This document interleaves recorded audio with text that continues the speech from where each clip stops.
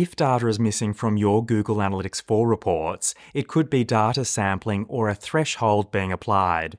In this video, I'm going to show you how to reduce sampling and remove thresholds in GA4 so you have accurate data.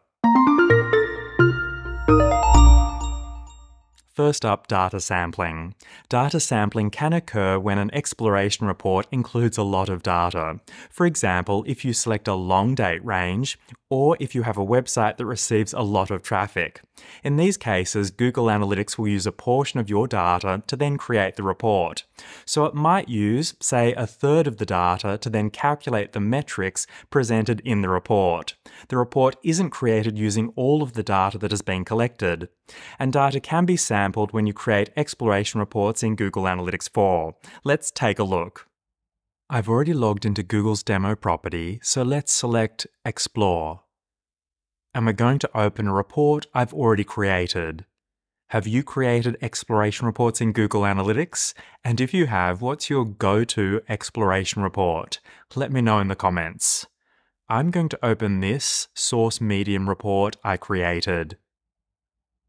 This report includes the session source medium dimension, along with active users, sessions, engaged sessions, and bounce rate. And I've also selected a longer date range for the report. This means we're trying to include a lot of data in the report. If we look at the top right corner, we can see there is an alert. If we click this, we can see at the top that the report is being sampled. It's also telling us that the report is being created based on around 30% of available data. We can also see it's telling us that a threshold is being applied. I'll cover thresholds in a moment. The easiest way to remove data sampling is to reduce the date range for our report. This means we're asking Google Analytics to use less data to create our report. So let's change the date range so it's for 3 months. Let's select May, June, and July as the date range.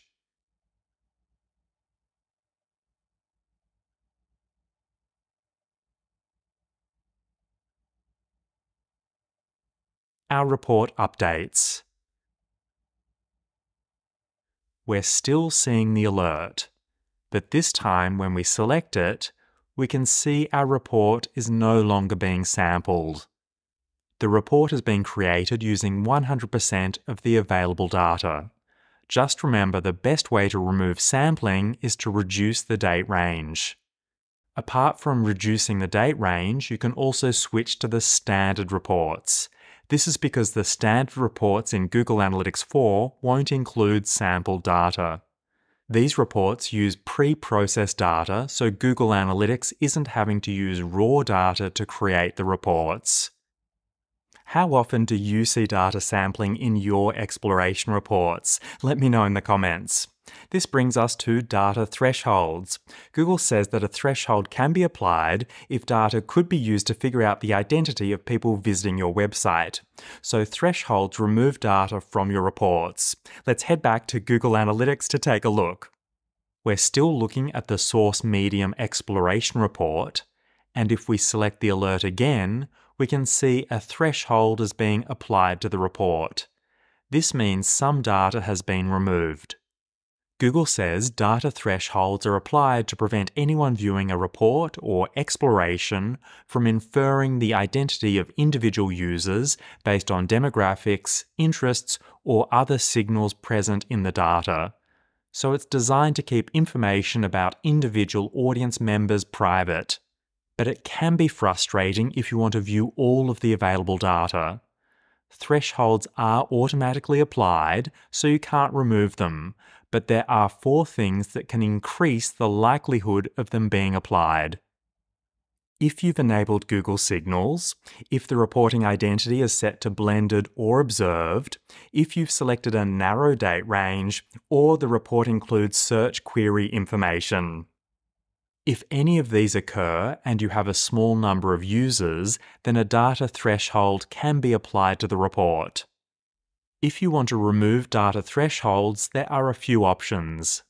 Let's start by navigating to Reports.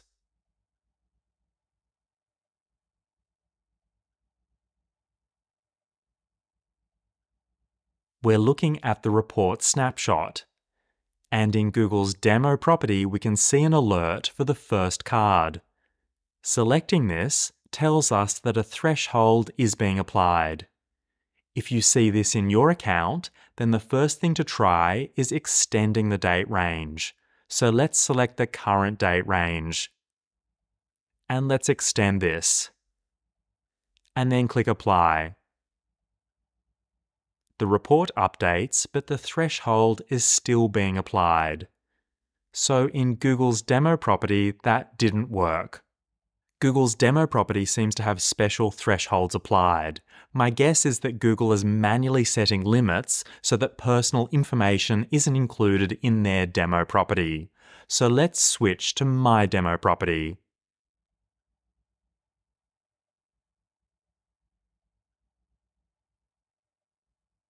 Then user attributes and demographic details. Reports that include demographics are the most likely to have a threshold applied, and there are 3 dimensions in particular that this applies to. Let's select the default dimension. The 3 dimensions at the bottom of this list, so age, gender, and interests, are only available when you enable Google Signals. And these are the dimensions that are most likely to lead to a threshold being applied. Let's select age. We can see that the report is empty, and at the top there is an alert. When we select this, we can see a threshold is being applied to the report. So let's try extending the date range. Let's select the last 12 months.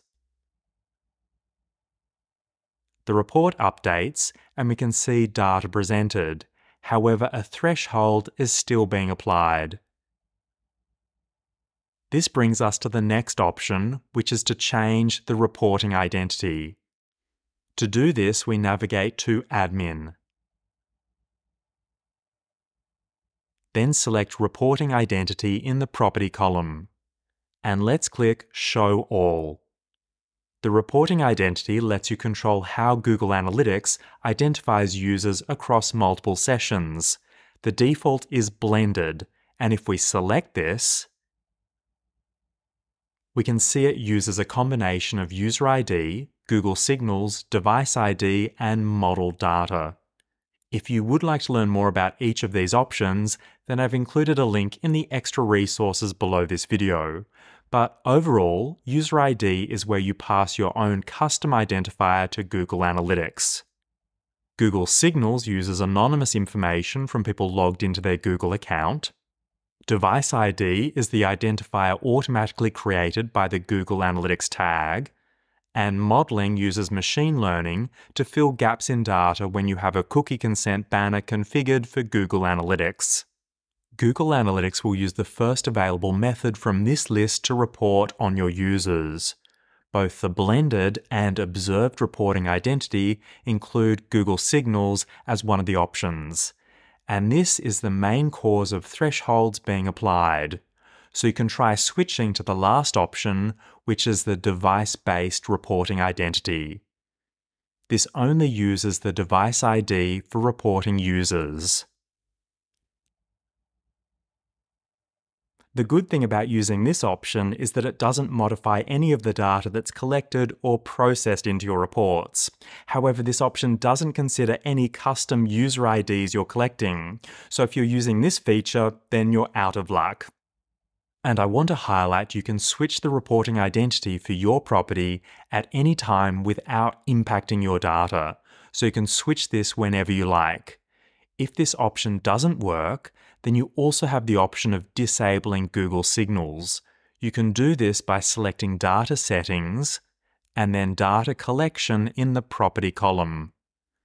Google Signals is at the top. The important thing to highlight here is that disabling Google Signals will mean that you can't use audiences from Google Analytics in your linked Google Ads account. And it will also mean that age, gender, and interests aren't available in your reports. So I would only disable this as a last resort. If you turn Google Signals off, This does mean the data from this feature won't be collected. There is no undo, so please proceed with caution. Let's turn it off. This means we won't be collecting the age, gender, or interests dimensions when Google Signals is disabled. And remember, it also means you won't be able to create remarketing campaigns in Google Ads using your Google Analytics audience lists. Apart from sampling and thresholds, there's even more to learn about GA4, so please take a moment to subscribe to this channel to learn everything else you can do with Google Analytics. You'll learn how to collect actionable data to improve your website and campaigns. Learning Google Analytics with Love's Data will take your business to the next level. Thanks for watching, and I'll see you in the next video.